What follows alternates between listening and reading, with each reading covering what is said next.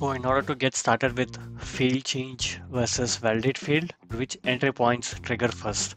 Whether the field change get triggers first or the validate field get triggers first. So I have already created a ClientScript file which has these two functions, which is field change function and validate field function. So if I just scroll up, in my validate field I can see only one log, which is console.log, which says validate field triggered on particular field ID. So in whichever field the validate field get triggered, I am logging that particular field ID. If I go back to field change, the field change also, I have added a condition for particular memo field. There is a field change happening on the memo field. So the log is going to get triggered.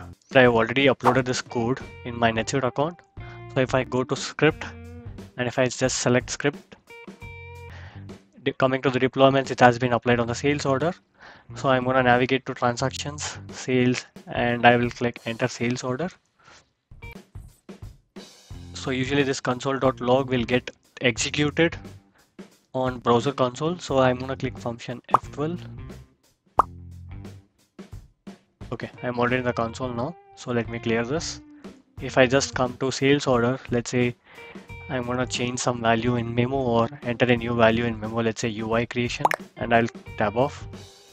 So you can see the first function which got triggered was validate field.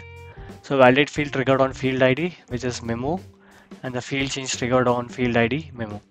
So this actually confirms that validate field is the one which gets triggered first and then the field change. Usually these kind of questions will be asked in interviews. That's your technical interviews, which gets triggered first. Is it validate field or field change?